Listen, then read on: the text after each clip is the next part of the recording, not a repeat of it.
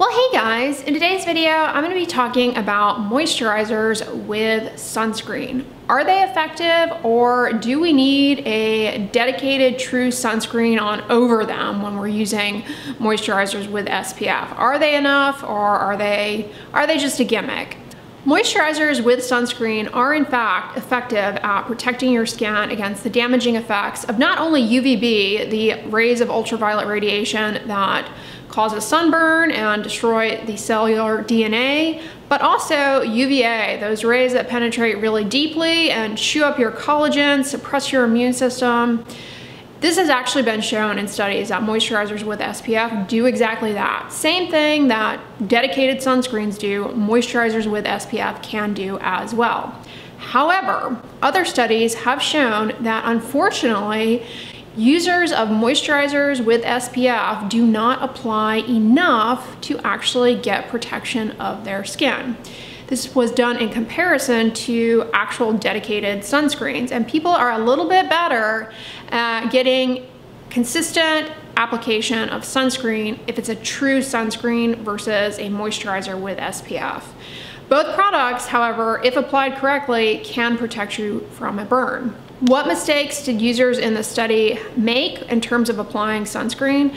They didn't apply sunscreen to areas of the face that are really at high risk for skin cancers, specifically around the eyes. Users of moisturizers with SPF underapplied sunscreen to the eyelids, and they didn't apply enough total sunscreen to their entire face to actually get good protection. Sunscreen needs to be applied at a concentration of 2 milligrams per centimeter square of surface area. And I'll get into a little bit more about the volume in a moment, but suffice it to say that people just didn't apply enough volume to really get good coverage, and they missed many areas. And the investigators in this study actually questioned the participants to see if they felt confident that they had applied enough. And participants felt super confident that they had a good protective layer of sunscreen on, whether they were using moisturizers with SPF or true sunscreens that are just sunscreens and not moisturizers.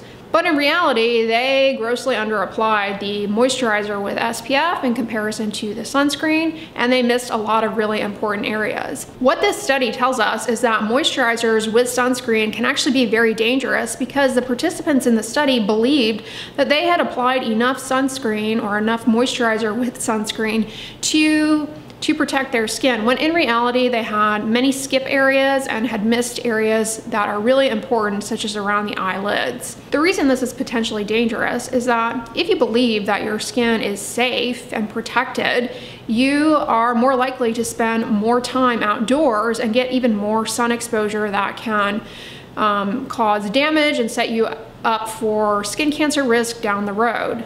Taking a step back, we already know, and this study showed it as well, that regardless of if it's a moisturizer with SPF or a just plain sunscreen, people miss these areas all the time, and people tend to under apply.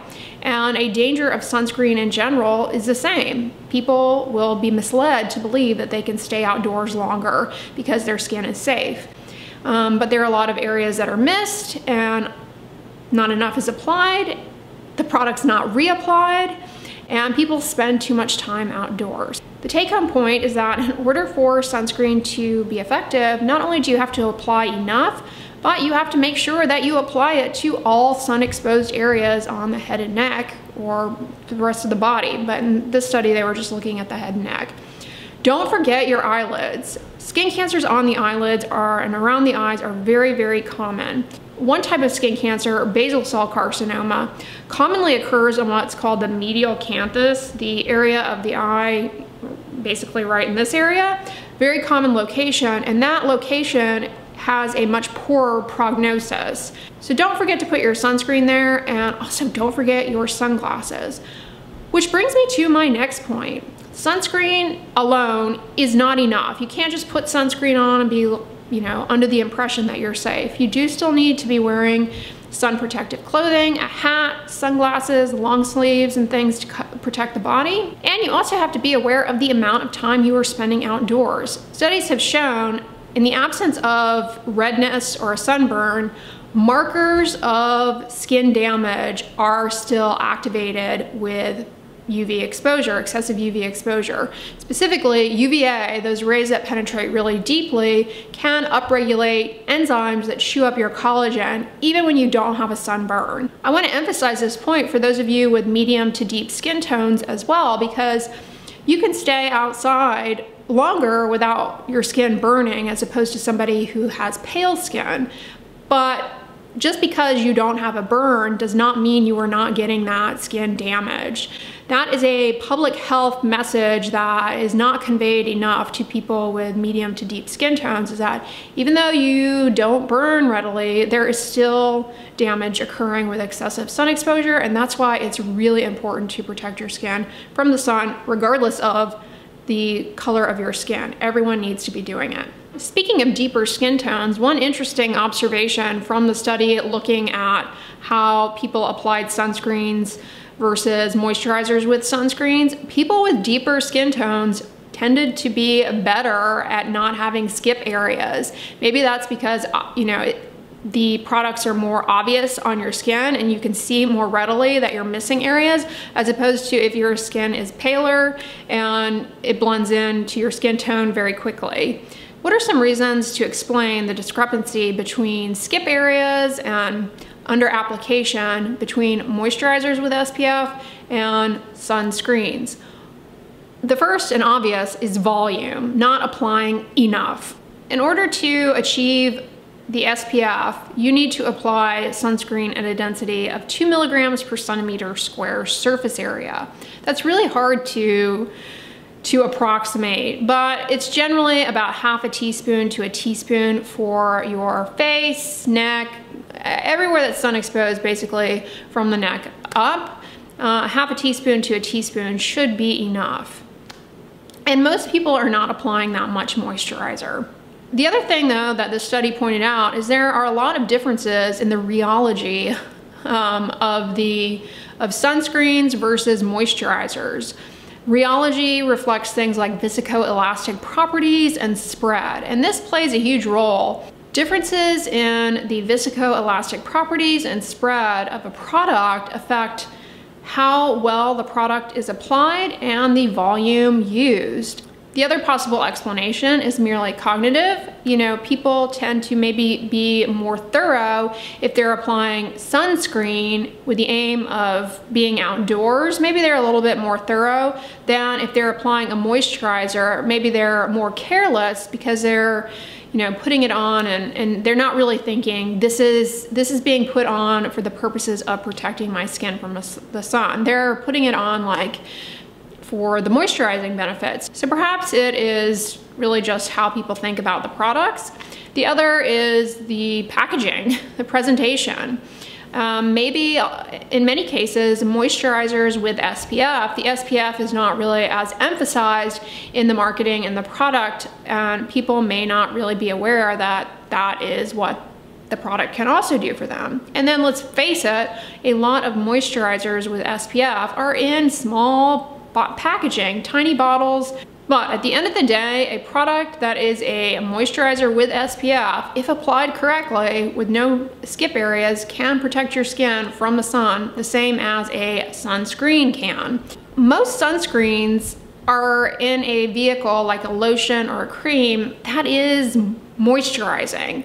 However, a lot of them may lack some of the components of a moisturizer to give you kind of the full benefit of using a moisturizer. There are 3 components to a moisturizer: emollients, which smooth down the skin cell edges; there are occlusives, which lock in hydration; and there are humectants, which help hold on water into the skin.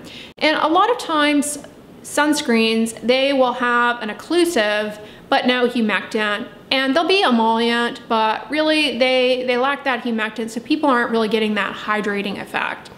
But that's not the case for all of them. But I would say more often than not, if you pick up a product that is a moisturizer with sunscreen, it's gonna have all of those moisturizing ingredients. So you will appreciate improvement in skin hydration and derive the moisturizing benefits. That's not to say that a product that just says sunscreen cannot act as a moisturizer, but there may be some subtle differences. So that's kind of where moisturizers are a little different, or can be a little different. How much sunscreen or moisturizer with sunscreen should you be using? And, you know, generally speaking, it's anywhere from half a teaspoon to a teaspoon to cover from the neck up. But a lot of that is, there's gonna be some variability in that depending on the viscoelastic properties of the vehicle. It's not that repeatable, that volume. And you're like, okay, great. Should I weigh it out? No. Taking a step back, it's really the amount of time that you take and spend putting the product on that gets you the best coverage. There was a study showing this, that the more minutes that were dedicated to applying sunscreen, the better the application. You're more cognizant of areas that you've missed, you're taking your time. So rather than getting hung up on the volume amount, because there can be a lot of variability from vehicle to vehicle, moisturizer versus sunscreen, a lot of variability in the viscoelastic properties and the spread of the product that are going to translate into differences in volume. Rather than getting hung up on that, it's more important that you take a good amount of time to apply the sunscreen and have some awareness that you are putting it on to all surfaces, including around the eyes, the sides of the face, really a common area that people miss, the ears, the neck, the upper lip, the lips. Yeah, make sure you cover all areas. All right, so I'm gonna end this video with a product recommendation. This is a moisturizer with SPF that I swear by. It is a favorite of mine. It's Dermatology SPF 46 tinted moisturizer, their universal tint. I have gone through bottles and bottles and bottles of this, and it's one of my favorite sunscreens, or moisturizer with sunscreen. It's tinted.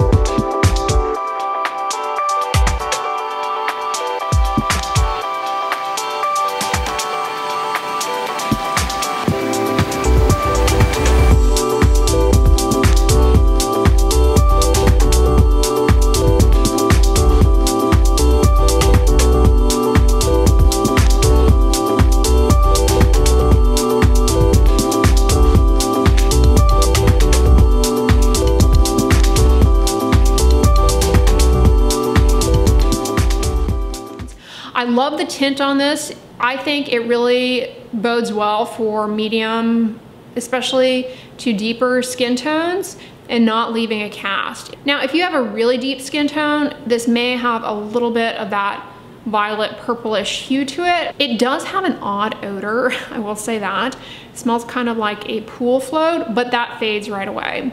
This brand is cruelty-free. This product is fragrance-free, and it's a really nice moisturizer. It has glycerin in it. It also has niacinamide, which is anti-inflammatory. And it's really oily skin friendly too. It has silicones, which are much more lightweight than a lot of other occlusives and emollients. So it's very oily skin friendly. This is a great moisturizer to use every day that has a very good SPF in it. And if used correctly and applied to all surface areas, works perfectly to protect your skin against UVB and UVA, so long as you don't stay outside too long and you lean on other sun protective measures as well, like wearing a hat when you're outside and your sunglasses. So yeah, that is a little bit about the dealio with sunscreens and moisturizers with SPF, how they differ. It's mostly a behavioral difference, and it can be a cost difference. This particular product is like 20 to 24 bucks, I want to say, which is not too bad in my opinion. But a lot of moisturizers with SPF will come in a little tiny bottle, and people just are not gonna apply that much of that because it's too expensive. So I hope this video was helpful to you guys, and if you liked it, give it a thumbs up, share it with your friends, and as always, don't forget, sunscreen and subscribe. I'll talk to you guys tomorrow. Bye.